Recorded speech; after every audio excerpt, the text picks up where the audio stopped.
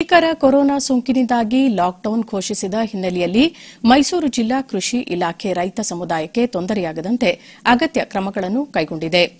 ಮೈಸೂರು ಜಿಲ್ಲಾ ಕೃಷಿ ಇಲಾಖೆ ಜಂಟಿ ನಿರ್ದೇಶಕ ಎಂ ಮಹಾಂತೇಶಪ್ಪ ಡಿಡಿ ನ್ಯೂಸ್ನೊಂದಿಗೆ ಲಾಕ್ಡೌನ್ ಹಿನ್ನೆಲೆಯಲ್ಲಿ ರೈತರ ಹಣ್ಣು ತರಕಾರಿ ಸಾಗಣೆಗೆ ತೊಂದರೆಯಾಗದಂತೆ ಕ್ರಮ ಕೈಗೊಳ್ಳಲಾಗಿದೆ. ರೈತರು ಸಾಮಾಜಿಕ ಅಂತರ ಕಾಯ್ದುಕೊಂಡು ಮಾರುಕಟ್ಟೆಗೆ ಸಾಗಣೆ ಮಾಡಬಹುದು.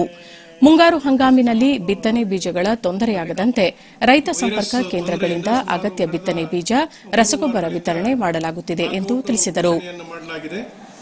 ನಂತರ ಇದರಲ್ಲಿ ಸ್ವಲ್ಪ ದಿನಗಳವರೆಗೆ ರೈತರಿಗೆ ಅವರ ಬೆಳೆದಂತಹ ಹಣ್ಣು ತರಕಾರಿಯನ್ನ ಸಾಗಿಸಲಿಕ್ಕೆ ಸ್ವಲ್ಪ ತೊಂದರೆ ಉಂಟಾಗಿತ್ತು. ನಂತರ ಸರ್ಕಾರ ಏನು ಇದಕ್ಕೆ ರಿಯಾಯಿತಿಯನ್ನು ನೀಡಿದ ಮೇಲೆ ಅವರು ಸ್ವಲ್ಪ ಅವರ ಒಂದು ದಾಸ್ತಾನನ್ನು ಮೈಸೂರು ಸಿಟಿಗೆ APMC ಮಾರುಕಟ್ಟೆಗೆ ತರಲಿಕ್ಕೆ ಸಾಧ್ಯ ಆಗಿದೆ. ಮತ್ತು ಕೃಷಿ ಚಟುವಟಿಕೆಗಳಲ್ಲಿ ರೈತರು ನಮ್ಮ ಏನು ಮಾರ್ಚ್ ತಿಂಗಳಲ್ಲಿ ಇಲ್ಲಿ ಭತ್ತವನ್ನು ನಾಟಿ ಮಾಡ್ತಕ್ಕಂಥದ್ದನ್ನು ಮಾಡಿದರು.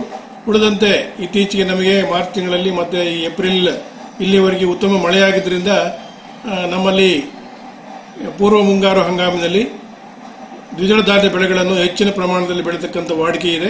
ನಾವು ರೈತ ಸಂಪರ್ಕ ಕೇಂದ್ರಗಳ ಮೂಲಕ ಈ ಒಂದು ದಾಸ್ತಾನನ್ನು ತರಿಸಿ ರೈತರಿಗೆ ವಿತರಣೆ ಮಾಡ್ತಕ್ಕಂಥದ್ದನ್ನು ಮಾಡ್ತಾ ಇದ್ವಿ. ಖಾಸಗಿ ಒಂದು ವ್ಯಾಪಾರಸ್ಥರು ಸಹ ತಮ್ಮ ಮಾರಾಟ ಮಳಿಗೆಗಳನ್ನು ತೆರೆದು ರೈತರಿಗೆ ಬಿತ್ತನೆ ಬೀಜವನ್ನು ವಿತರಣೆ ಮಾಡಿದ್ದಾರೆ.